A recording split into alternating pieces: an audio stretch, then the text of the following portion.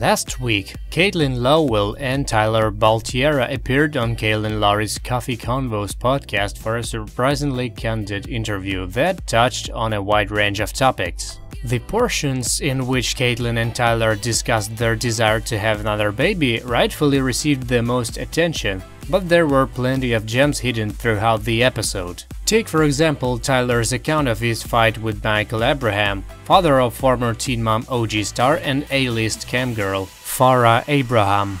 After describing Farrah's family as a whole different breed, an apt statement if ever there was one, Baltierra claimed that Michael challenged him to a physical fight on the set of a TMOG reunion special. Michael is actually a very interesting character, Tyler said on the podcast. I never actually told anybody this, but he physically got in my face and wanted to fight me about 2 reunions ago.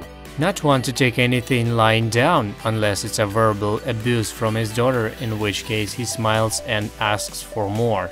Michael issued a statement to the Ashley's Reality Roundup, in which he offered his side of the story. The reason why Tyler never actually told anyone is because it never happened, Michael wrote. Everyone knows that if that would have happened, the production company and MTV would have aired it as a public relations stunt.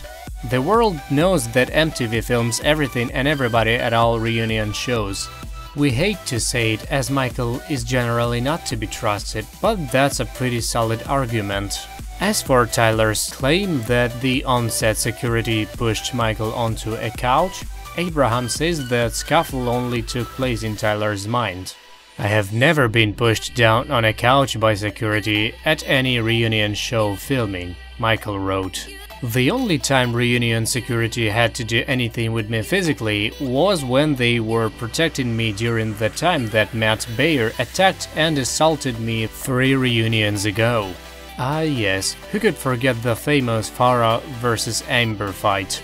It really wasn't all that long ago, so it's pretty funny that Michael is acting like it's just preposterous that anyone in his family would throw down in the presence of Dr. Drew.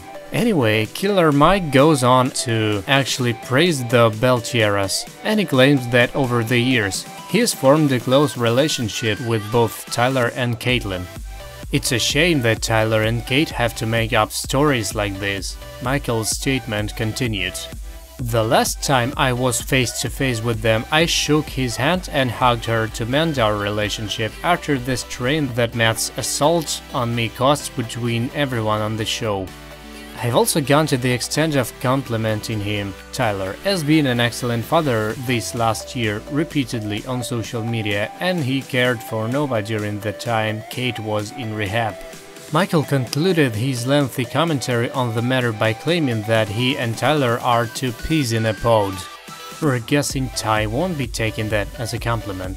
Tyler's and Kate's dad, Dave, are just like me. We will do anything to love, care and protect our daughters, Michael said. It's so sad that even after we, Farrah and her family, have moved on and have wished everyone the very best, the hate from others continues and there is no valid reason for it. He added, "We're extremely happy and living our lives in a healthy and positive way. Why can't everyone else do the same?" A surprisingly non-psychotic sounding statement from a usually psychotic source. Of course, Michael has successfully convinced himself that Farrah freaking Abraham is an ideal daughter, so it's important to bear in mind that the man suffers from some pretty severe delusions.